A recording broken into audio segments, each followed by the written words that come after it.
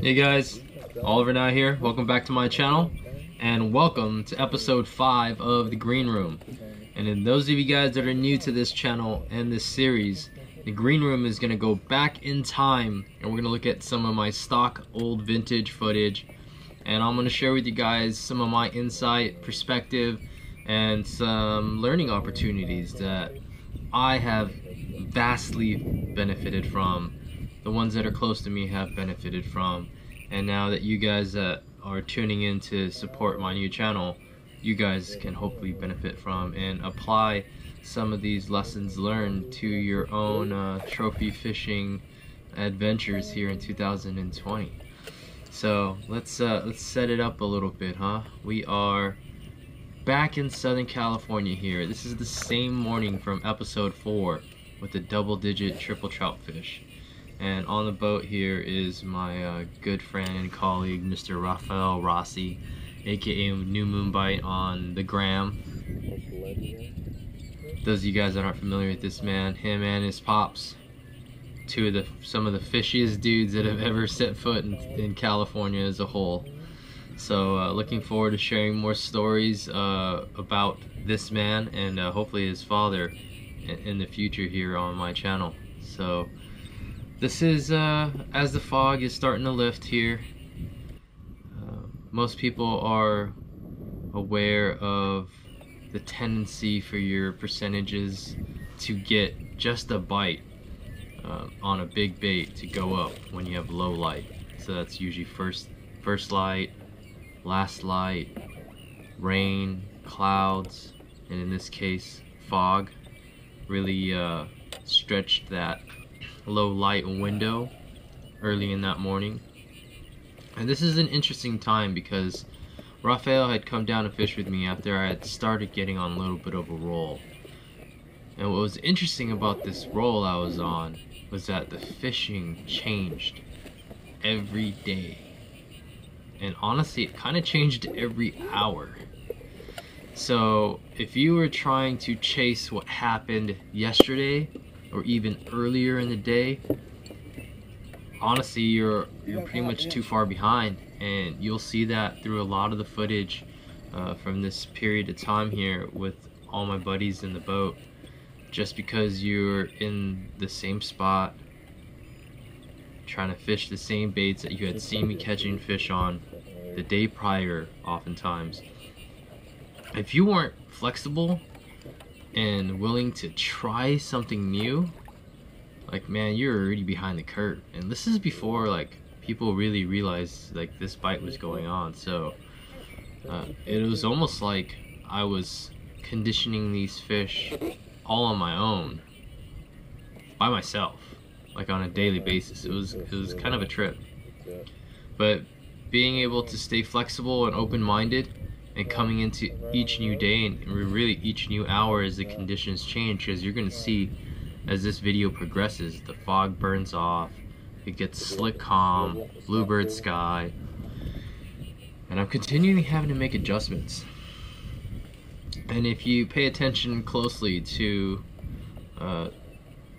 what Rafael's doing and what I'm doing, we touched on this a little bit in the other episode of The Green Room. I think that was episode 1, where Rafael catches a really big fish on the depth slide swimmer. And in that slide swimmer, you could see, as he's doing here, he's really just using the reel to incorporate an S action or gliding action from his bait. And in some of these sequences, Rafael is asking me like, what are you doing? Because he's watching me not only pick out a backlash here, but he's watching me experiment. And I'm really trying to push the limits of what these baits can do. And honestly, just going through the process of trial and error and seeing what they're capable of doing outside of their intended design. So most of the Japanese guys at the time, especially this early on in the glide bait era, were pretty much utilizing only the reel to impart the swimming action into these baits. And as you can see from that positive hook set here, and we'll talk about those mechanics in the future. But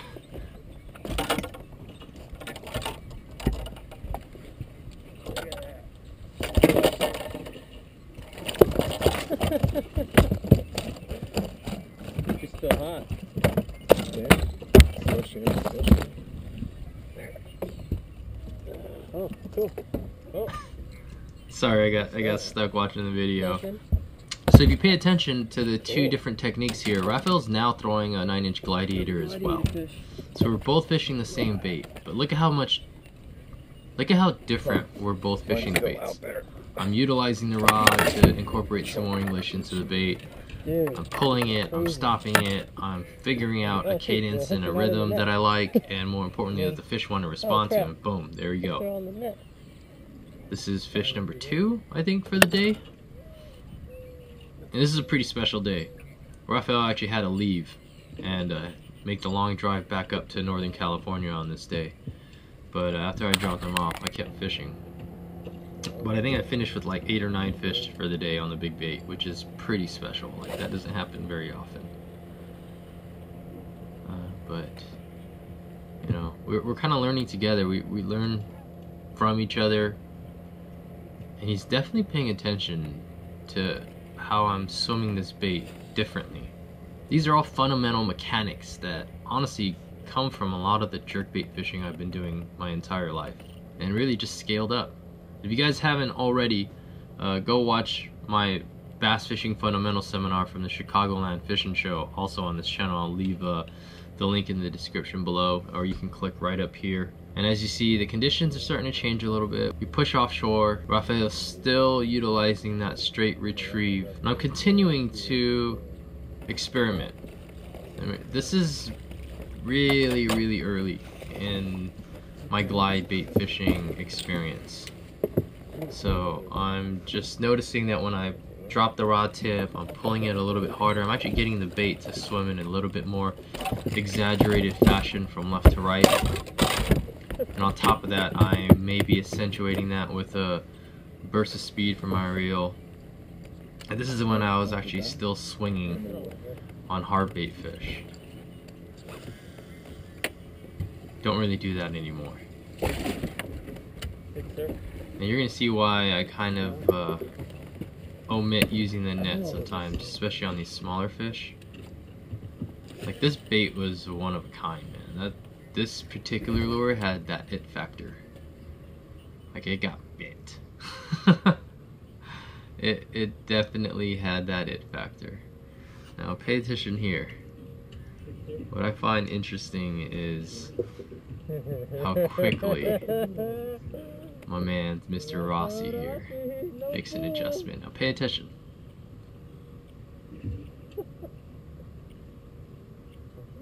Throwing it all funny in the video.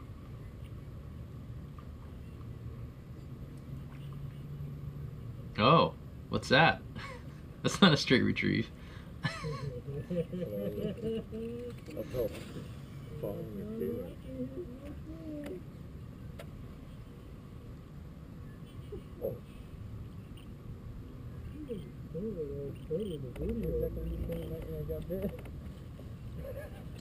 So I think that's a perfect example of being adaptable, right? And not being set in stone in the box that we create in our own minds. Because Raphael he's down 3-0 right now, and any serious fisherman, like, we're all pretty competitive at the end of the day, man. And the numbers don't lie. It continues to get bit, continues to work. And, you know, there's just two boys just having fun, man. Just trying to figure out the puzzle, piece in the puzzle. That's what this is all about. You know, and figuring it out on our own. Fishing is so cool. Just when you think you have something figured out, or that you've you know, amassed so much info, like, something new always pops its head up. So this is even later in the day. Now this is that mid-morning period. This is after dropping off Raphael at the dock, and I was like, oh man, I kind of got a feeling, bro, like, you should stay. Like, I don't want to have to send you these text messages later on today. And sure enough, oh, see that? Had another bite. And I swung. and that tends to happen a lot, is when I was swinging on these hard bait bites, I feel like I'm pulling the bait away from them. And we'll go further into detail on that mechanic in future videos on other glide baits and other hard baits actually. But getting back to this, take a notice of the conditions. It's interesting because people had notions that there was no way I was catching these swim bait fish on these days of no wind, bluebird skies, high sun. A lot of people had a preconceived notion that you can only get bit on a big bait in gloomy, stormy, overcast days. Now look at that. Did you guys see the difference in my hook set there? Or lack of? Oh, yeah. Oh, let's get this right there. Man, see how easily they pop off sometimes when they hit the boat? That's why you fumble with the net, man. I've lost a lot of fish just fumbling for the net. Glideator, yay, yay! That was a good fish. I was like an 8.3 or something. I think that was the second biggest of the day. But I was really starting to get into a groove with that bait. Really getting into a nice little zone. I could almost anticipate when I would get bit. And that's when paying attention to the details, like, and the rhythm and the cadence, just like fishing a jerkbait. You can almost call your shot. Right? You can anticipate and visualize a fish engaging with the lure, tracking it, bait's going left, bait's going right, comes to a pause, boom, I should get a bite right now. And this is kind of what was happening on this day. I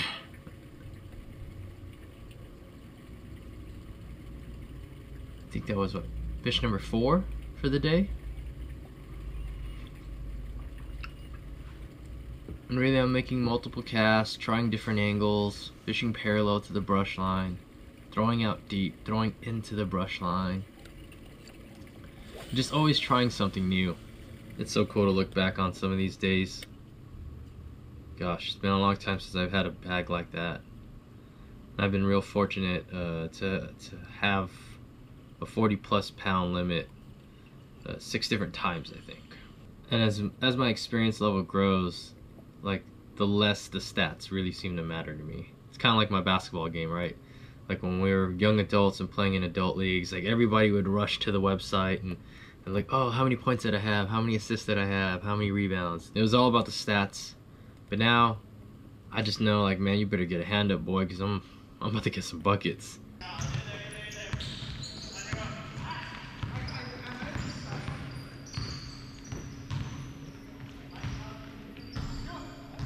And this is kind of where I'm at now in my fishing career as well. And I've just learned to appreciate every single moment, every single success.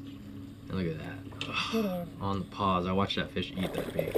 Made a little micro adjustment. I think my drag was loose for some reason. Nice smooth motion up and over the gunwale. Control the line. Grab it with one hand. Keep a little tension on it. Kind of freezes those fish up. Man, I was having a good time. This is another 7-pound class fish. I want to say 7.3 or 7.6. Real short. Real fat, Brad. Look at the conditions, man. Dead calm. This is when guys are out there throwing weightless Senkos and drop shotting, just hoping to scratch a bite. Yeah, just going out there with a different mindset was everything. Like I knew what I wanted. I wanted the biggest fish in the lake. Like I was deep on the hunt. Okay, look at all my rods. There's 1, 2, 3, 4, 5, 6 rods. Not a single one had less than 25-pound line on it. Once again, experimenting with my retrieve, really starting to figure out like a sweet spot with that bait. Like it looked really good when I would hit it this way, hit it that way, throw a pause in there, and the bait would kind of glide to a stop and suspend. And a lot of those bites are coming as that bait came to a stop, just like a big jerk bait. I learned to anticipate that through the fundamental fishing. And I love reading all the internet expert comments about like, oh man, what does this guy know? Oh, he's throwing a jerkbait, he's throwing a spinning rod. It's like all these dudes that didn't spend the time mastering fundamentals have severely limited themselves in properly executing on opportunities with the big bait. I'm just creeping along here, taking my time. I know this area to be a good area. I've caught a few fish from the same zone, so it was easy for me to really dedicate long methodical, thoughtful casts. And that's one thing that's different in my trophy fishing. You'll notice my pace is slowed way down. All my guys that I fish with that compete at whatever level, they're always kind of taken back by how slow I seem to be fishing.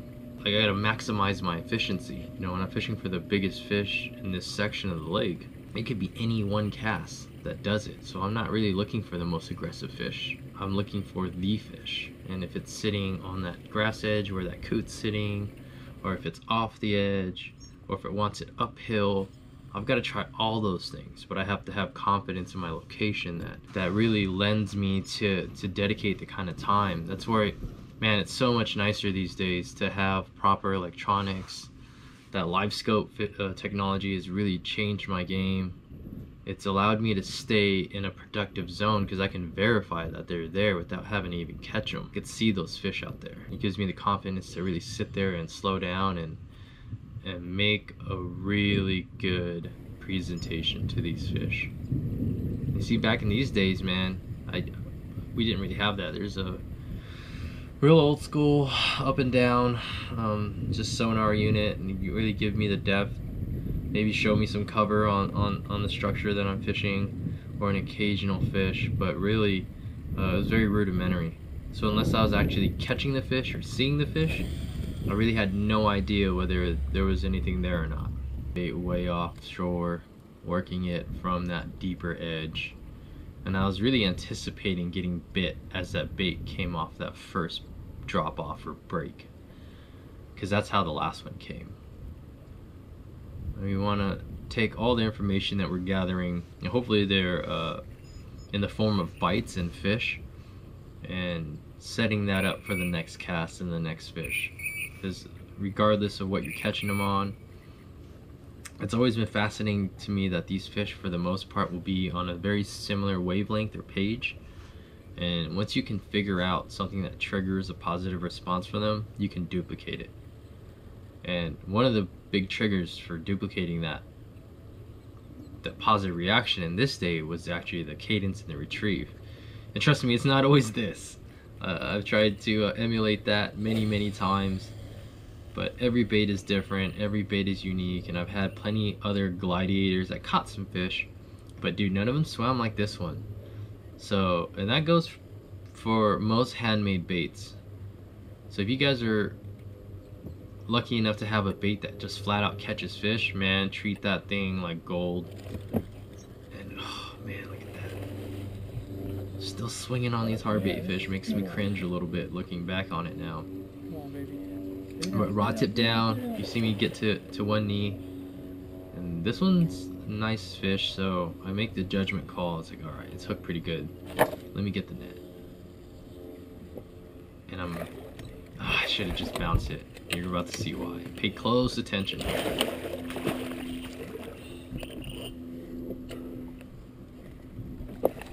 Oh, right there. Number 6. That's fish number 6 for the day. Oh no. Buzzkill. Oh no. So what happens with these nets too is, you know, your hooks get into the net, now they're anchored. We saw this a lot with the barramundi fishing. We got the violent head shake of these fish, and those hooks and hook hangers are buried in the net. It's a lot of stress on the baits. And that bait right there was no mas. Oh yeah, nets are not always your friend. Hope you guys enjoyed this episode of The Green Room. Please subscribe to this new channel. Leave a comment below. It's kind of fun going back and sharing these moments with you guys, and continuing to learn from watching myself both succeed and, more importantly, fail. Experience is always the best teacher, man, but this is a pretty close second. So appreciate you guys. I'm Oliver Nye. Make sure you guys are still staying tuned to the Big Bass Streams channel. We've got content uploading all the time. Been a good start to 2020 fishing wise. Just uploaded a short 360 video on a nice fish from late January. I'm anticipating a really good early spring season in 2020 across the nation, especially here on the West Coast. Wishing you guys nothing but success, positive vibes. Appreciate you guys. Have fun out there. Hopefully I'll catch you guys on the water. I'm out. Peace.